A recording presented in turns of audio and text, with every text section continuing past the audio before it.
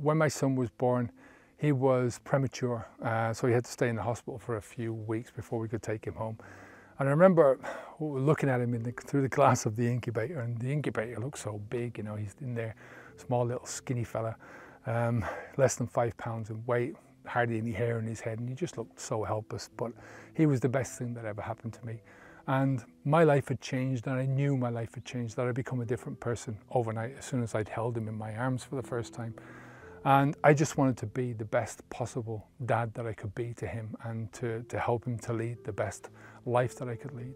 Now, forward 23 years, and life has happened for me, career has happened. I'm living in Spain for a year, and my son is still back in Galway in Ireland, and he came over to visit us for a week. And I remember sat just after Christmas on my balcony looking over the beach, and I've got a blanket wrapped around me, it's cold, and I can see him pacing backwards and forwards in front of me with his head down in the sand looking for this iPod that he'd lost the night before when we were out getting drunk. And I just thought back to that moment when he was born, when I saw him in the incubator, and how much I'd promised, you know, to help him to live that best possible life that he could live. And there I was, teaching him and showing him how to have fun with alcohol.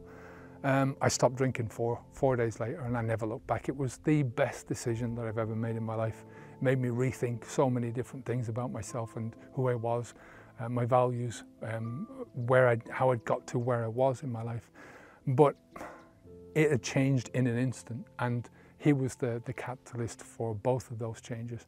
Now, I believe that you don't have to wait for something great to happen in your life before you can change it. It doesn't have to be a huge occurrence. Change can happen in a moment, and once you make that decision, it can be tough to make the changes stick, but you can do it, and you can make these things happen.